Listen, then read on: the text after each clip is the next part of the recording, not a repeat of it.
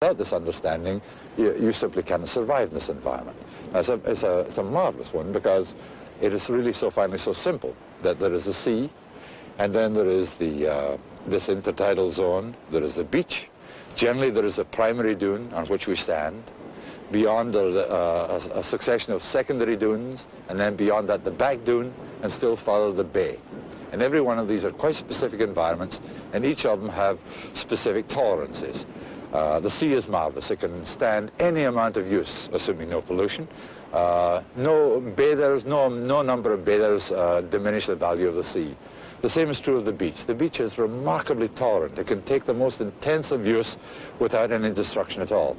But the minute one gets to the dunes and the vegetation, suddenly you find a zone of absolute intolerance. You see, the roots of the grasses intertwine to form a dense mat which stabilizes the dune against the wind and the sea, and the leaves entrap the grains of sand, and that's how the dune grows.